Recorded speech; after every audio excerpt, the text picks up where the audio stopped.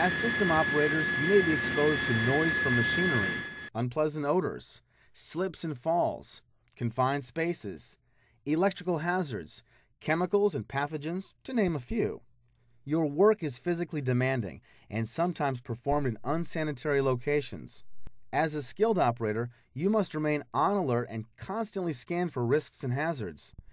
You must also pay close attention due to the presence of hazardous conditions, such as slippery walkways, dangerous gases, malfunctioning equipment, and a host of other potential hazards.